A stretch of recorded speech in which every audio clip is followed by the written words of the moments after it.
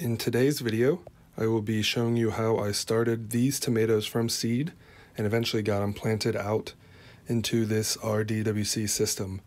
A quick disclaimer, I have a little bit of experience growing in RDWC, just a little bit. I've grown 2 other crops, but I've never grown tomatoes, so please don't take this as a how-to. Please take this as entertainment and watch me experiment, explore, and probably fail in certain ways, but hopefully by the end we will have some delicious tomatoes and you will be able to follow along and see how it all happened. If that sounds interesting, stick around and we will go back in time to when I plant these as seeds.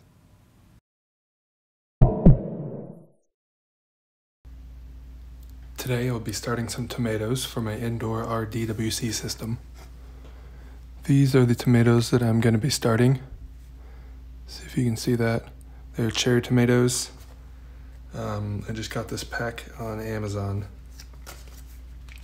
I'm going to be growing them in these peat pellets and then ultimately in RDWC. And this is what the seeds look like. So I'm going to put, I think, 2 seeds per pellet and then prune down to 1 after I can see which are doing best. But I'm going to get started by expanding these pellets.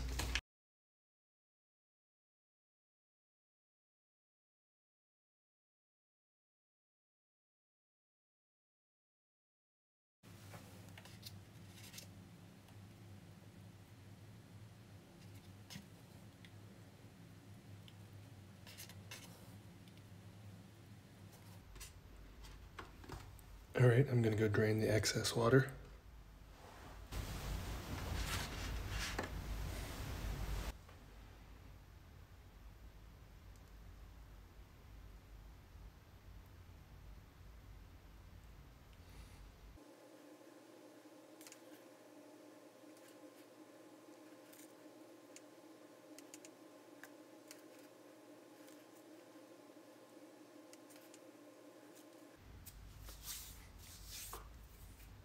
All right, that does it. I'm gonna let these guys sit in here until they sprout and are big enough to go into the RDWC system. Today's day 11. I got 100% sprouting. After 7 days, I had 0 sprouts. I even poked around in there and I saw the seeds hadn't popped at all. So I sat this on a heating pad, and 4 days later, this is what we're looking at. I'm going to weed out these down to 1 each in a little bit. And once the roots start coming out, I will plant them into the hydroponic system. Okay, I thought since I had everything out to clean, I could go over quickly how my recirculating RDWC system works. And I have a video that explains how I built all this in more detail, and I will link that in the description. But quickly, what we have here is the reservoir. So this will hold most of the water, and I can easily access it to check the levels, the EC values, pH, top up water, that kind of thing. And then from there comes out one of these ports into this contraption, which is my chiller. I have a video where I talk about how I made that, and I can link that as well. So through the chiller, it's pulled by this pump, and then out to these 3 nozzles. And those nozzles will go through these holes in the top of the net pot lids, and fill up each of these 5-gallon buckets. The buckets have holes on the front that set the level. So you can see in there is the other side. There's a little mesh screen in there to prevent clogging. So the water will fill in from the pump, fill up to this level, and then come out this hole. And then this PVC pipe right here will be connected to each of those ports, and then it flows right back in to the reservoir.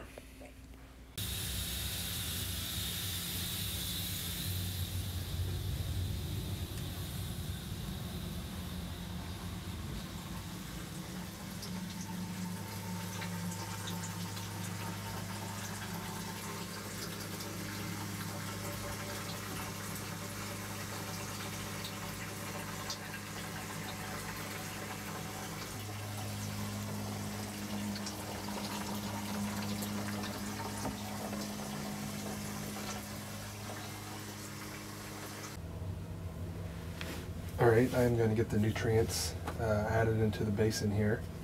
I'm using this Sensi Grow. I got part A and part B. I got some DI water. I have pH up and down and pH pan and an EC meter. So I'm going to aim for, I think, 1000 EC, because it seems like when they're at full growth they want to be at 2,000 to 5,000. That's what I've seen on the internet. So I'm going to aim for 1,000, and we'll go from there because they're young and I want to start low and go up.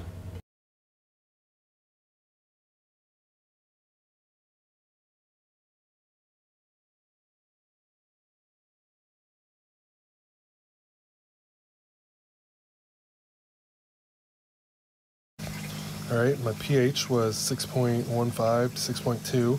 My EC was 1,100, which I'm going to call good. I'm going to bring in the seedlings and sit them kind of close to the lights, but not as close as they will be, so I can slowly acclimate them and I don't just destroy them by switching to too strong of light too quickly. Here are the seedlings. I'm going to need to prune them as well. Pick one, pick the best one.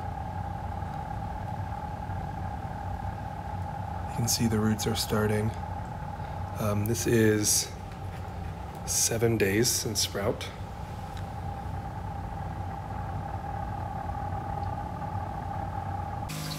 Okay, I will plant these guys in to the system in maybe 12 to 24 hours.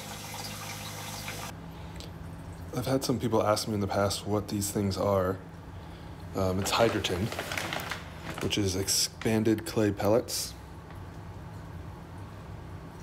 This is a great hydroponic medium because it holds a little bit of water and provides support for the roots.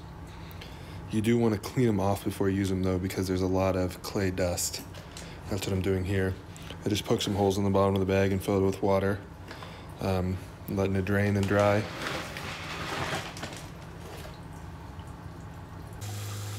Okay, so it is day 9 since sprout. I'm going to actually get these guys in here into their final growing location.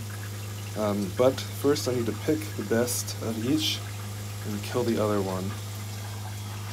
Which is tough, you know. I always hate to kill plants. And they look great.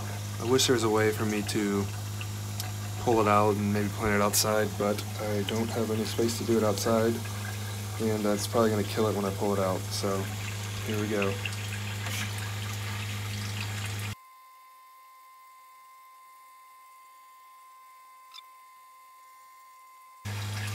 Okay, that is done. Now I'm going to put a layer of hydroton down. I just washed and cleaned that to get all the dust out. Put a layer of hydroton down, a small layer, put these guys in, and then bury them up to probably their first node.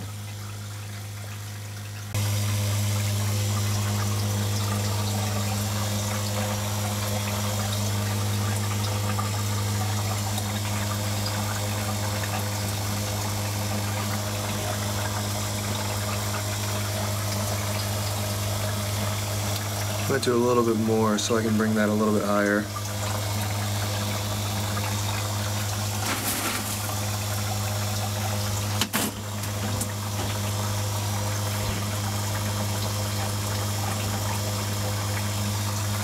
All right.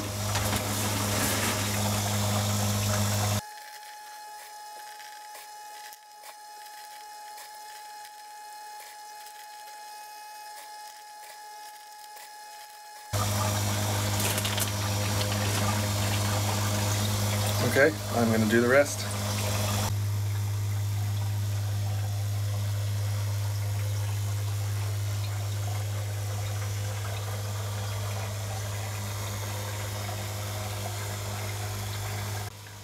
Alrighty, I got them all planted up. I just made a quick mix of half strength nutrients I just took some out of there and diluted it at half with fresh water. I'm going to top feed these for the next couple days to give their roots a chance to get into the actual water. Okay, so I just turned off the pump so you guys can hopefully hear me better. That is going to wrap up this video, I think. We went from seeds to getting them planted into the DWC system. Please follow along. We will hopefully get all the way to harvesting some fruits.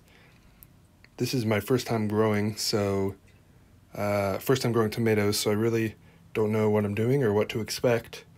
And I'd love to get some feedback in the comments if you guys know what I should be doing differently or what to expect. I'd love to hear it. Please give me a comment and definitely subscribe if you're interested in seeing the full journey. I know I'm going to have to build some kind of trellis system, so that's what I'm thinking about now. Probably gonna hang some kind of mesh or some kind of wire grate right here, or maybe build it up from the ground. I'm not sure. We will see, and I'll experiment and explore, but we will get there when we do. All right, everybody. Thanks for following along with this, and I'll see you in the next one. Cheers.